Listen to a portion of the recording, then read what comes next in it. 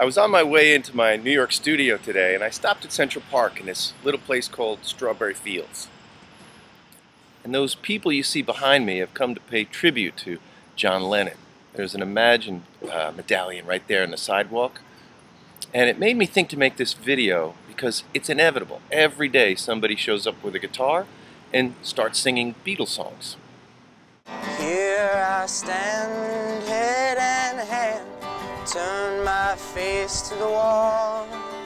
Now, in true New York fashion, what can start out as one guy and his guitar singing a song can sometimes escalate into one massive sing-along.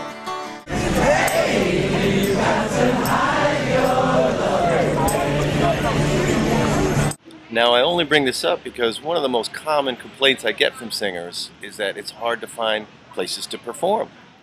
I think that's one of the big reasons why shows like American Idol and The Voice are so popular. Of course, everybody in line there dying to get in has a quest for fame, but it's also a golden opportunity to perform for such a huge audience. Well, if you didn't get chosen to be a contestant there in one of those shows, don't get down. Get out there. Get out here.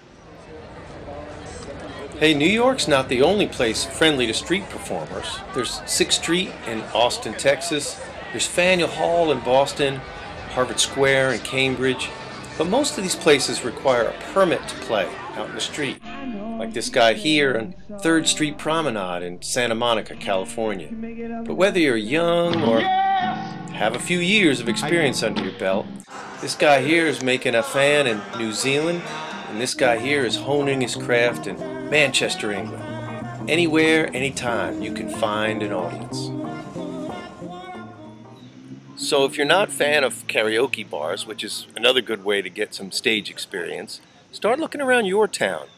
You don't necessarily need a permit to go out and play in the park somewhere.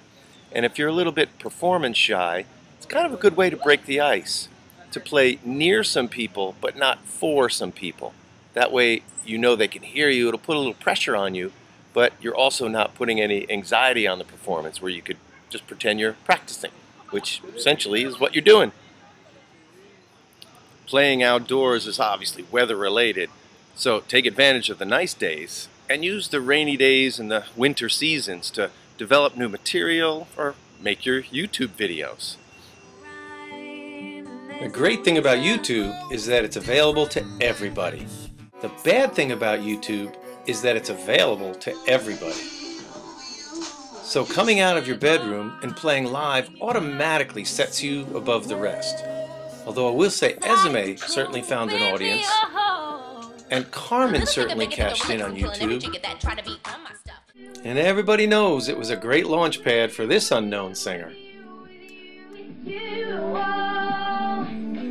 There's an old saying in showbiz that all the world's a stage, but that's only true if you're out there performing in it. Now, unlike waiting to see how many hits you can collect on YouTube, singing live gives you an immediate feedback as to how you're connecting in a song.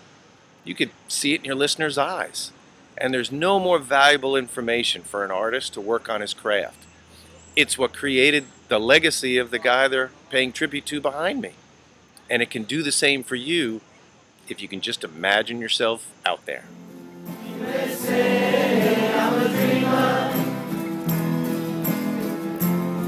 but I'm not the only one.